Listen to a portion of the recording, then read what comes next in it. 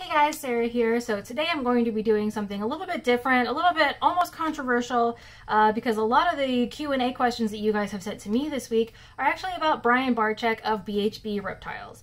Now I say it's controversial because anytime anyone is critiquing anyone big online, it seems like, you know, things blow up and people are thrown under the bus and people are, you know, hurt and whatever. And I just want to say that this video is not to throw any shade at Brian at all. I've met him in person a few times. I really do think that he's a really nice guy, and I really do think he genuinely loves the animals that he's breeding, so please don't send him any hate or anything. That's not what this is about.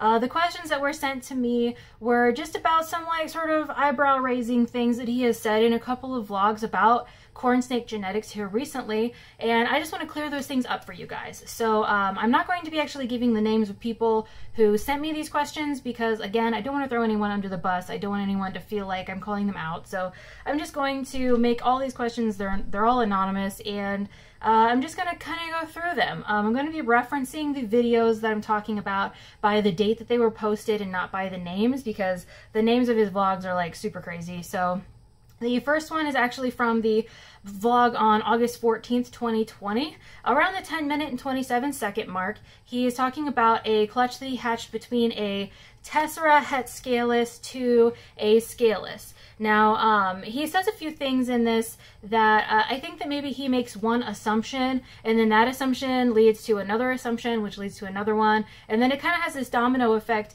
but because the first assumption was incorrect, everything else that he says is incorrect also. Not everything, but a lot of different things. So I'm just going to go over these things.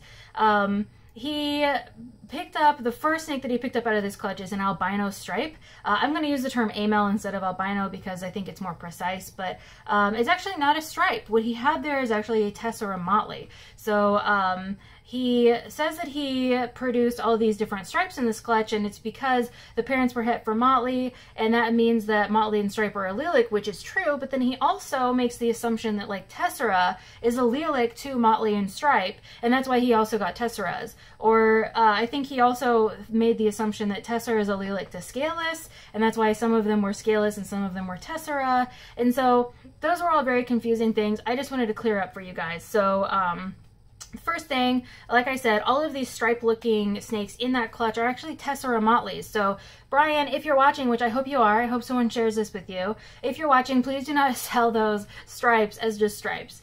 You can sell them for like 5 times more as Tessera motleys because that's what they actually are. The original Tesseras were actually thought to be motleys. They were part of a like Okatee motley breeding project. And when they were actually started to produce other snakes, people found out that, hey, there's this Tessera gene in there. So those striped are actually not, like, they're not stripes. They are Tessera motleys, and that's what Tessera does to motley. The next thing that he mentions is that Tessera is dominant. It's actually, or he mentions that Tessera is incomplete dominant, and it's actually dominant. For those of you who don't know the difference, a dominant gene is when you breed a homozygous version to a normal, all the babies will look exactly like the homozygous version of the dominant parent. And then incomplete dominant is if you breed the homozygous version to a normal, all the babies will have like an in-between look. One example of this is palmetto. So the palmetto, as you might know, is an all-white corn snake with little speckles of color. And if you breed that to a normal, all the babies are going to be this really light hypo-type color. Not looking like either parent, but looking like sort of a combination between the two genes. So him saying that might kind of explain why he thought that Tessera is allelic to scaleless, but I assure you it is not. They're completely different genes. He also mentioned that the non-visual anery and amel babies were going to be het for amel and anery. And maybe hypo. I couldn't tell if there was any hypo in there, but I don't know what the parents were of that snake exactly, but from what I inferred from what he was saying, they probably are actually only 66% possibly het for those two genes. So it could be, if there's visual in the parent, then I'm wrong on that. But I kind of didn't really get that from what he was saying. I kind of understood that maybe he was not breeding like a snow Tessera or whatever to these babies. Maybe, or not to the babies, to the scaleless. Maybe he was, but just sort of putting that out there. If two parents do not show a recessive gene, then, but one of the babies does, that means that the rest of the babies have a 66% chance of being het for that. The next one that I want to go over is his vlog on August 16th, 2020, around the 5-minute and 12-second mark. Here he bred what he calls creamsicle scaleless, and just for, you know, future reference for everybody, all scaleless actually originated from a corn snake being bred to a Great Plains rat snake, which is where the creamsicle corn comes from. That's the amel version. The amelanistic version is called creamsicle. The normal version is called root beer, etc. There's other versions as well. I think maybe cinnamon is one of them. There's a few other things, but all scaleless are technically hybrids with the Great Plains rat snake.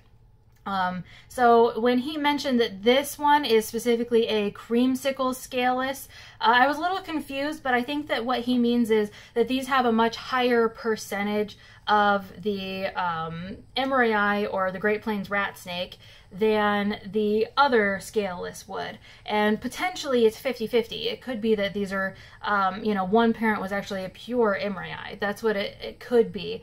And if you don't know what an emery looks like, which is Great Plains rat snake, they're the same. They are very similar to corn snakes, but they have more of an olive tone to their skin. Sometimes it comes in as a brown, but it's more of like an olive brown color, whereas corn snakes are much more red in color. And so when you breed scaleless into that, especially in the babies, you're going to see this sort of green olive hue.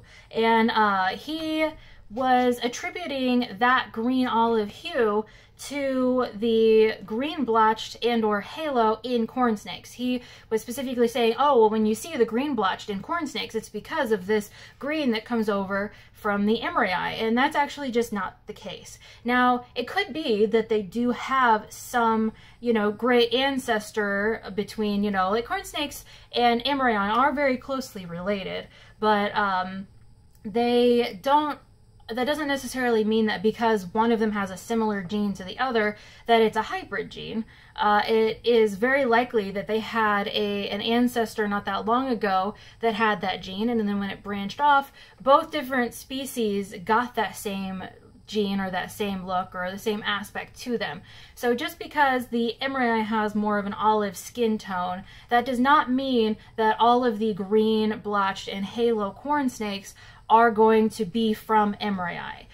In fact, I believe that it's more the opposite. Some of the earliest